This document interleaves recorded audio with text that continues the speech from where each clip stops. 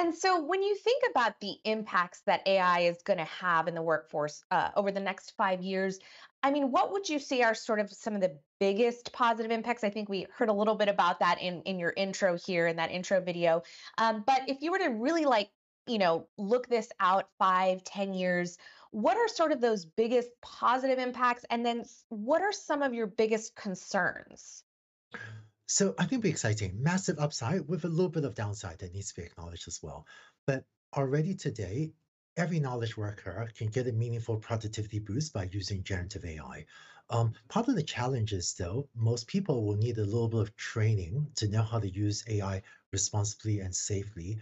But generative AI is impactful for, I think, pretty much all knowledge work today. But the training, the societal challenge of upskilling a lot of people to use these tools will be significant.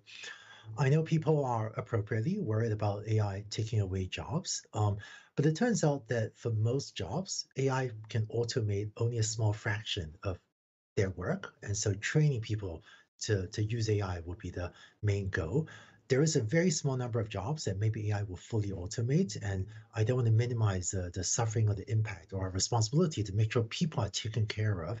I think the number of jobs, that will entirely go away is probably much smaller than most people think. Having said that, it is really impactful on an individual, and I think we owe it to them to provide the opportunities to upskill and keep on learning and keep on contributing to society as well.